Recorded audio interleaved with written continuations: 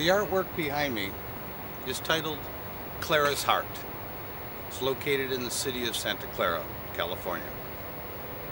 This video is about hearts, especially the blood flow.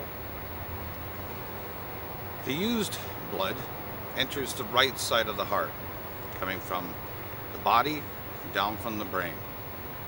It's then pumped out and down into the top of your lungs, where it then travels to the bottom, absorbing oxygen, making life possible. And then at the bottom of the lungs, it comes back up to the left side of the heart, and it is pumped to the brain and to the body.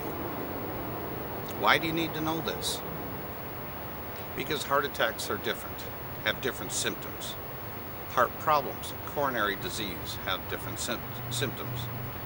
This video is about coronary problems. Your arteries being blocked. You might not be having a heart attack, but you're under extreme stress. So you go to the hospital. You need to know if your heart is good, or if it's failing, or if your lungs are working properly, or if they're failing, or possibly the blocked arteries. When you get to the emergency room, they will run blood tests looking for chemical markers. Chemicals that the brain has told the body to produce to repair damaged organs, such as the heart. That's an indication of having a heart attack.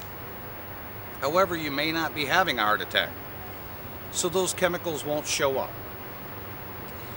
Their analysis, their tests won't show anything. Here's what happened. I had an ice factory and I was hauling ice. My body was under extreme stress. I knew I was in trouble.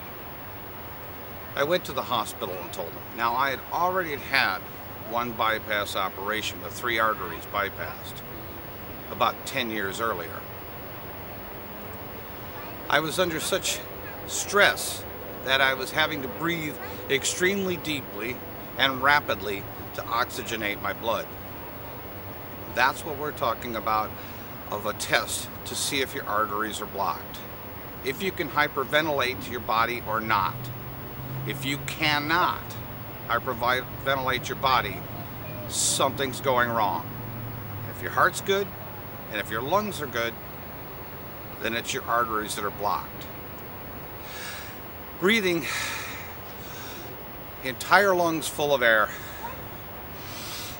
through your nose, blowing out through the mouth. In just a few seconds, you should be able to feel lightheadedness. If you can't achieve that, then oxygen is not getting to your brain. It's not oxygenating your blood. If your heart is good, and if your lungs are working, then it's blocked arteries. So I went to the emergency room. They did their tests. It showed nothing. The cardiologist had been sent there to open up a new cardiac hospital. And he said to me, "We're going to send you home." I said, "Can we talk?" He said, "Sure." So he pulled up a chair and sat down, and I said, "Here's what's going on with my body. My arteries are plugging up. I'm not having a heart attack yet. But if I go home, they're going to plug up and I'm going to die." So he said, "Well, there's a couple of stages that a person goes through when this event's happening." And I said, "Yes, I know. I went through them.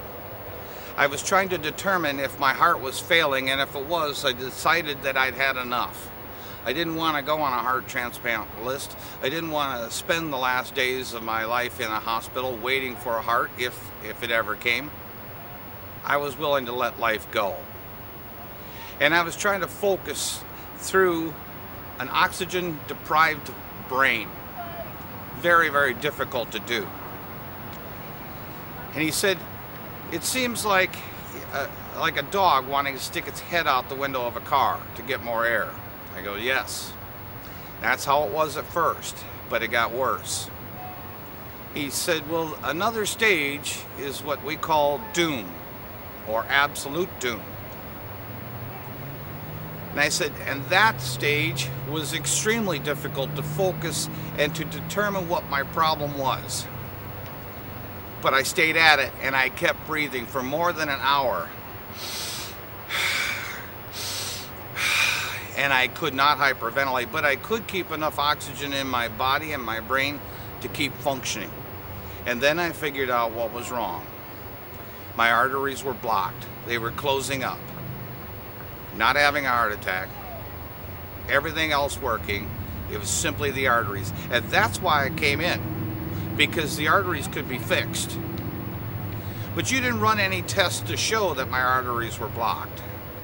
The test you need to take is running the dye through the arteries. Then the images will show you that those arteries are blocked.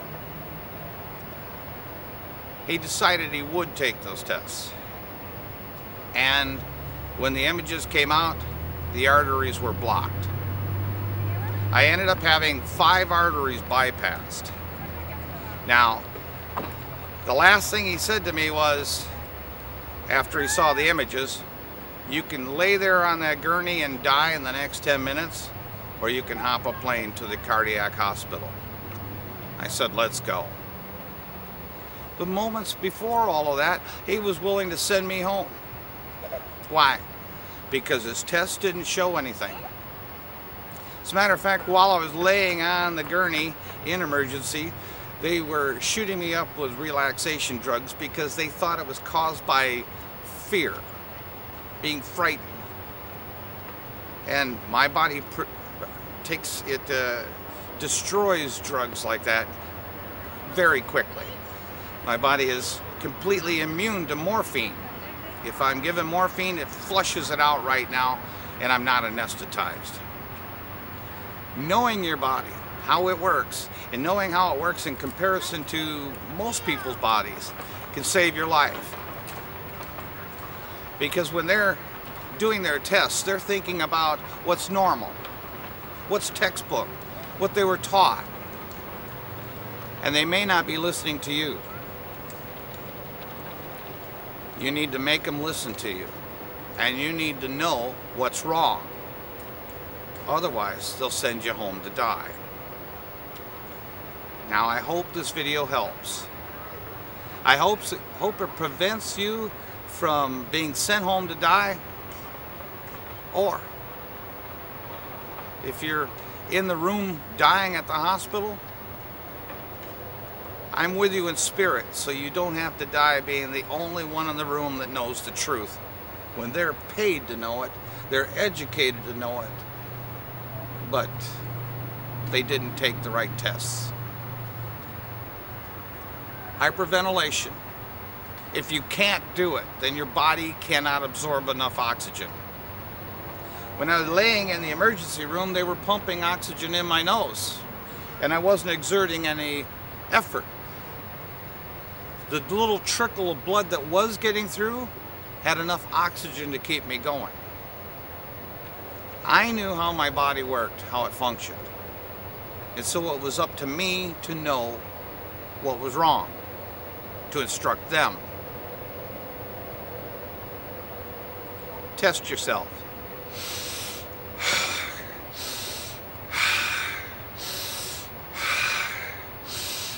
I'm already feeling lightheaded.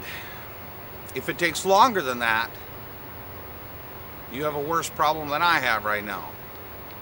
If it's faster than that, then your body's working pretty darn good. Test yourself. See if your arteries are blocked. Thank you.